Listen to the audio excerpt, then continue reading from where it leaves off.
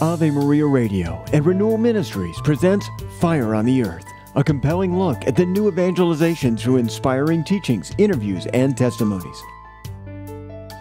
Welcome, friends. This is Peter Herbeck, your host. We're beginning another week of Fire on the Earth, a program dedicated to the promotion of Catholic mission and evangelization. We've been making our way through the Acts of the Apostles over the last few weeks, celebrating the resurrection of our Lord Jesus Christ, because the church leads us into following the apostles, with some of the daily readings we're receiving is as a church making our way through the Acts. And it's such a inspiring time of the year, not only recognizing the reality of the gift of the resurrection, but to see the mission of the church unfolding. Because, of course, Acts begins with essentially the day of Pentecost, chapter 2, or Jesus' ascension first, and Jesus saying that he's going to, pour out his Holy Spirit. You shall receive power when the Holy Spirit comes upon you. And chapter 2 is the day of Pentecost, and then the mission begins for the apostles who were waiting as Jesus commanded them to. And you can see some fundamental things. You see here the essence or the essentials, what's at the heart of what it means to be a Christian, and what's at the heart of the church. Jesus had told the apostles in Luke's account, resurrection appearance to the apostles, he reminded them, it said he opened up the scriptures to them.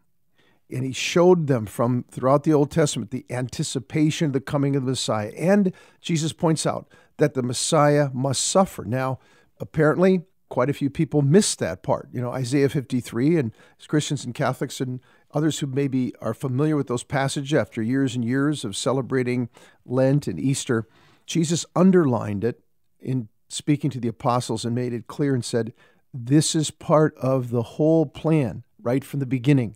The crucifixion was not plan B. Something didn't go wrong. Jesus actually came to die. He came to become a sacrifice for sin. And he said, and you saw, he said, the Messiah must suffer and die, be crucified. He said, and you're witnesses to this, and rise again. He said, so the Lord is sending them now, the apostles, the foundation stones of the church, to go forward as witnesses. It's fundamental to what it means to be a Christian, to be a witness. In their case, they all but one went all the way in terms of being a martyr. That's another word for witness. Witness, another word for martyr. So they went forward to proclaim what they themselves saw, touched, experienced, and heard. And then Jesus said, now you'll go and you'll bring forgiveness of sins and baptism essentially to the whole world.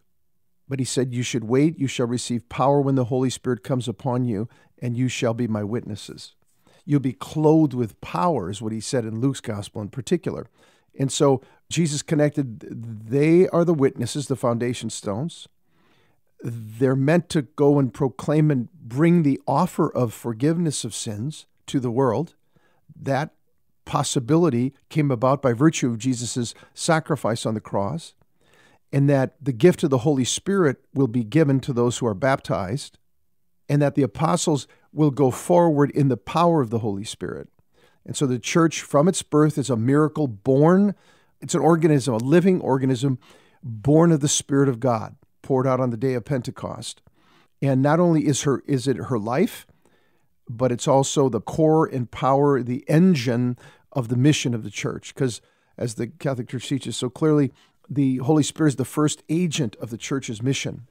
And so to be Christian means to be christened, filled with the Spirit, baptized, born again, and having been given the power to become children of God. And so, as St. Paul would say, to be a Christian, to walk by the Spirit, to live under the anointing and the direction, the encouragement, the inspiration, the counsel, the empowerment, the conviction, the grace for holiness that all comes to us through the presence and power of the Holy Spirit who dwells in us. And so we see the apostles as they go forward and begin to proclaim the gospel in the temple. They're brought in front of the religious leaders just like Jesus. They're saying the same message other than the important addition. Jesus said the kingdom of God was at hand, to repent. He convicted them. He worked signs and wonders. And he told the religious leader, said, if you don't believe my words, at least believe the signs and the wonders that are performed. Let them be a word and a testimony, because Peter would say later in preaching on the day of Pentecost that those signs testified, they were God the Father testifying to Jesus, that he indeed was his beloved Son. He was the Savior of the world. And so the apostles go forward. We ended last week, I think right around chapter 4, where the apostles were brought in front of the council of the elders. They were annoyed that the apostles were proclaiming Jesus and the resurrection of the dead as a possibility, that in fact Jesus had risen from the dead. And then Peter stands before them and he proclaims the gospel to them. For example, here's a little summary in chapter 4, verse 8. Verse 8, it says, "Then Peter, filled with the Holy Spirit, said to them, 'Rulers of the people and elders, if we're being examined today concerning a good deed done to a cripple,'" because remember, Peter encountered the crippled man at the gate, beautiful, and said, "In the name of Jesus, rise and walk." He said, "Silver and gold I don't have to give you, but what I do have," Peter knew what he had. He knew he had the dynamic power of the Holy Spirit, which is really the presence and the authority of the kingdom of God, which means the reign and the rule of Jesus. And the Lord is with me. He said, "But what I have I give you in the name of Jesus. Rise and walk." This is why this man is healed, he said. "But be it known to you all and to all the people of Israel that by the name of Jesus Christ of Nazareth, whom you crucified, whom God raised from the dead, by him this man is standing before you well." As Peter had proclaimed in the temple to those who first saw the miracle, and people thought, "Who are these guys?" And Peter essentially said, "It's not about us. I didn't on my own power. It's not because of my piety that this man walks. This man walks because Jesus Christ is Lord, because Jesus Christ is at the right hand of the Father, that he rose from the dead. And it's by his name that he was raised." And then goes on to say, "And there's salvation in no one else," Peter said. So that's what we focused on the last couple of days of last week. If you didn't have a chance to listen to the programs, I encourage you to go to our website at renewalministries.net. You can access it all there and download our app. Our Renewal Ministries app allows you to listen to all our radio, television, YouTube, whatever we produced, you can listen to at your convenience. So Peter makes that powerful declaration that there's salvation in no one else.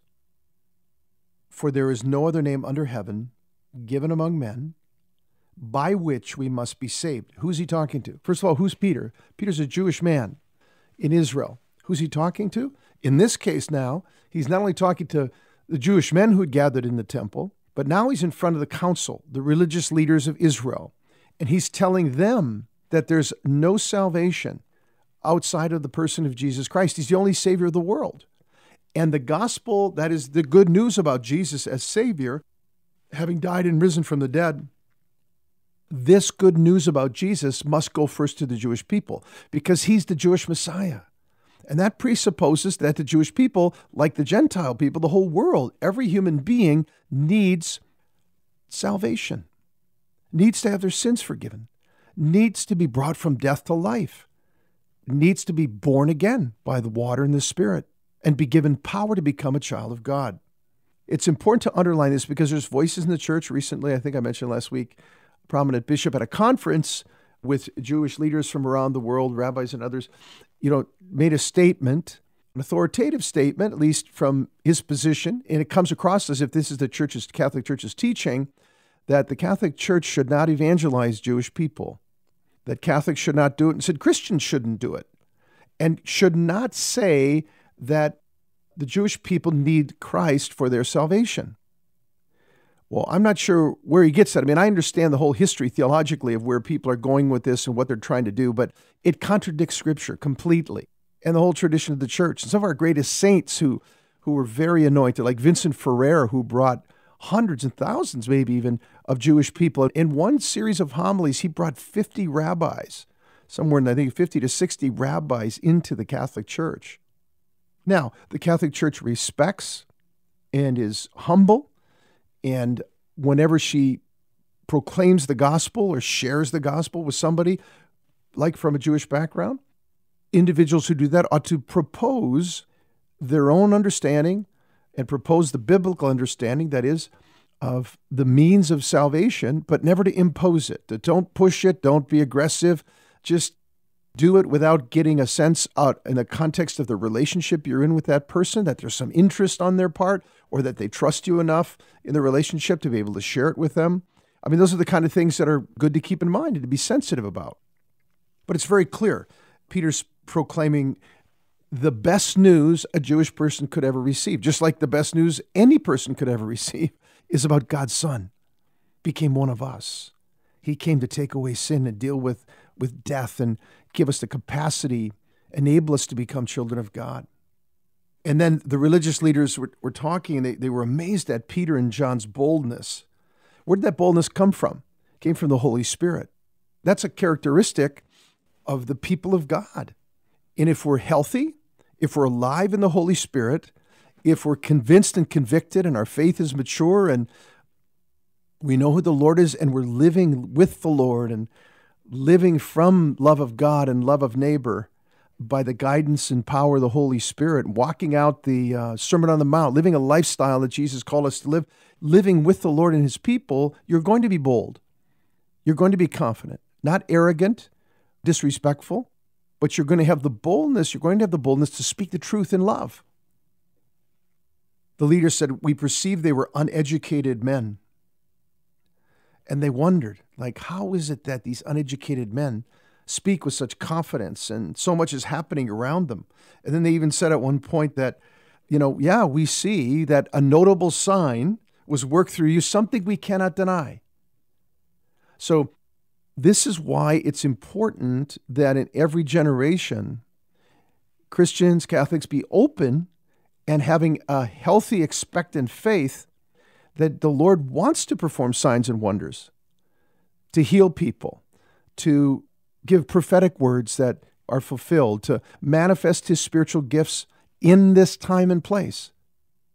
It's the normal Christian life to have that happen, and to have the presence of the kingdom, that is the authority of Jesus, and the very ways Jesus spoke, the very ways he ministered, the kinds of signs and wonders that he performed, to have those now happening through the apostles, just like Jesus said it would. This is critical because you notice here now, all kinds of people, thousands of people came to believe because of the preaching. But what brought them to the preaching and what gave them confidence in the preaching was the sign and the wonder that was worked in the name of Jesus. That's why Peter said, pay attention to it. He didn't say, don't pay any attention to the sign. He said, here's the meaning of the sign. Here's what happened. And he interpreted it for them. And the church in every generation needs to have confidence to be able to proclaim that. And when the right time comes to be able to respond to the move of the Holy Spirit, to pray for people and let the Holy Spirit and have the conviction that it's even possible, and have the faith and the hope that the promises of the Lord are indeed true. And so they were frustrated and angry with Peter, and they said, we told you to, Peter and John, do not do this again. And what did Peter say? Whether it is right in the sight of God to listen to you rather than God, you must judge. For we cannot but speak of what we have seen and heard. So the religious leaders of Israel who they're speaking to are saying you need to stop speaking in the name of Jesus and no more signs and wonders, none of that stuff. And Peter said, well, you have to do what you have to do, but here's what we're telling you. We can't stop speaking about him because of what we've seen, what we've heard. It's the good news, and we're going to continue to do that. And he did it in a respectful way. They maybe didn't experience it that way, but Peter was bold. Hope you can join me again tomorrow. God bless. Each program of Fire on the Earth with Peter Herbeck can be downloaded at AveMariaRadio.net and RenewalMinistries.net. Fire on the Earth is a production of Ave Maria Radio. Friends, I'd like to offer you Ralph Martin's new booklet, Join the Resistance. In this booklet, Ralph gives us a tremendous vision how we can join St. Peter and the apostles who said, resist the devil and he will flee from you. To get this free booklet, you can call 1-800-282-4789. That's 1-800-282-4789. Or go to renewalministries.net/FOE or subscribe to our podcast.